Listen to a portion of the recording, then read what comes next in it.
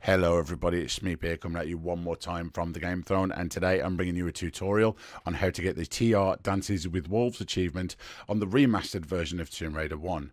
I recommend starting this from a new game, running through the first level and collecting as many medi-packs as you can find. It will make this a lot easier. This achievement takes place on the city of Vilcabamba level. From the start of the level, run straight out, turn slightly left and pull this lever. We're not going to kill any wolves, we need all of them alive. Hop up the stairs, that will buy you a little bit of a break from the wolves. Run straight out and clear this gap. I recommend getting this medipack too. The more medipacks that we have, the better, because we're going to be healing a lot whilst taking damage from the wolves later on. The route that I'm showing you here isn't the only route. There are loads of other ways to do this, but I've taken a path through the level that allows us time and space to breathe from the wolves. Push this block forward.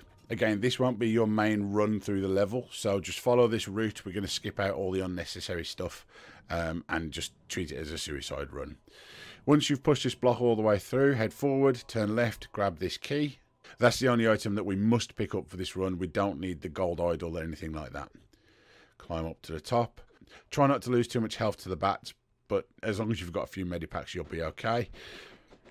Kill these bats, pick up this medipack. Now, once we come out of here, there'll be some more bats. It's up to you if you want to shoot them, but don't accidentally kill the wolves. I recommend not, but that's, again, your choice.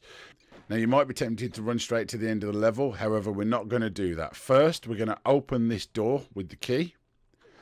Remembering to heal as necessary. Keep an eye on your health.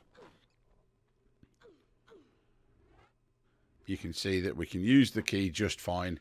It is possible that you might need to restart a couple of times because you've got pinned into a wall by the wolves and can't escape. Then, back away from the key door and turn right.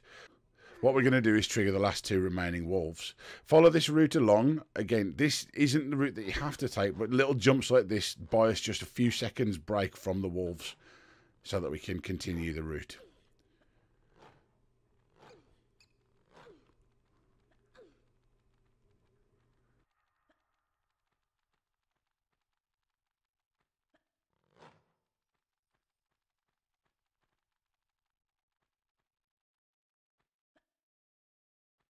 Once you're back to where you started the level, we're then going to do the exact same thing that we did, except this time instead of running to the lever that's on our right, we're going to run down the lit corridor, straight through the door.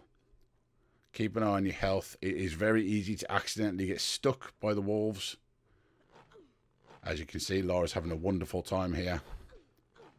And once you get into this room and trigger the last couple of wolves, the achievement should pop.